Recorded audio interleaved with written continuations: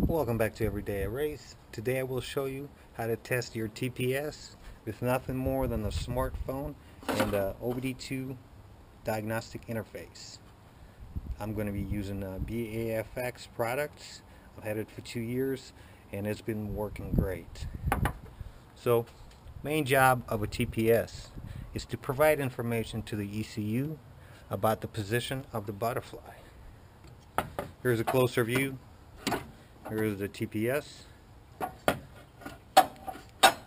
and here's the butterfly. So when you're cruising around, there we go. So when you're cruising around, it provides a lot of restriction and not let a lot of air in. That information goes to the ECU, and ECU is sending a small amount of fuel to the cylinders. And then some guy is trying to get ahead of you, so you go wow. Now the TPS sending information to the ECU that, hey, we gotta go.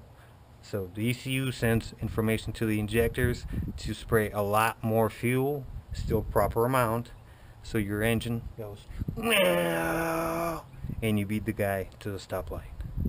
So enough talking, let's get back to the test. Next, plug the OBD2 diagnostic interface in the OBD2 port located right by the hood release handle.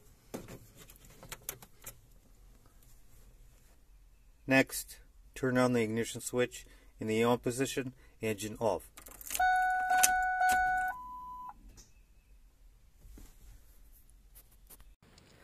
Alright, next open torque app.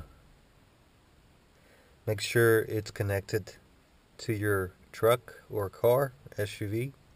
Next, hit real-time information. Go into empty screen, press and hold on it. Hit add display. Choose a graph.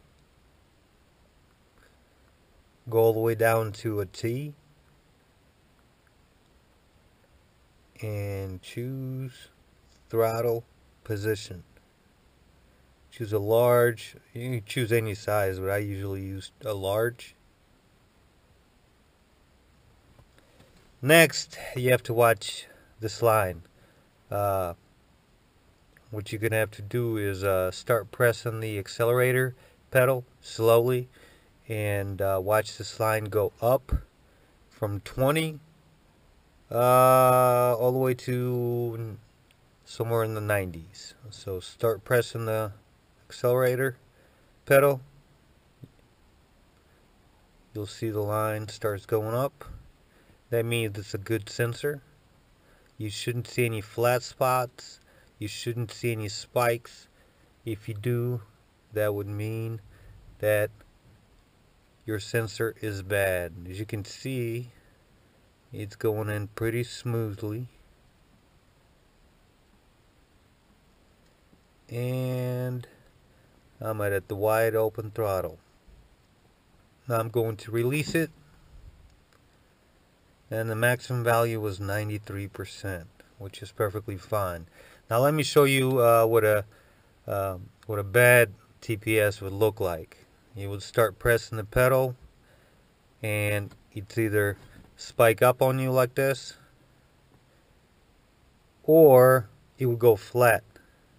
That means your sensor has a dead spot, and the sensor has to be replaced, or it would drop down like this. So that would also mean a bad TPS. Now let me show you what it looks like on the outside of the car.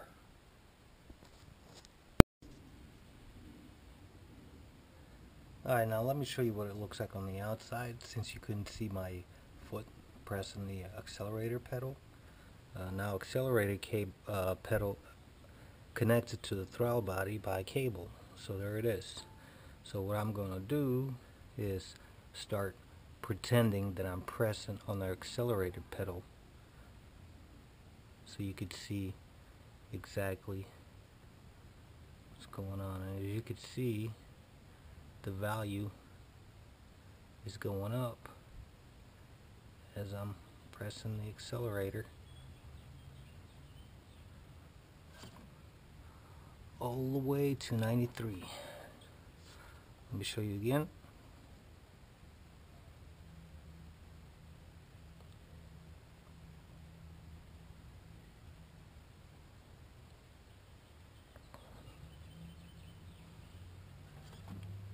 So this sensor is good.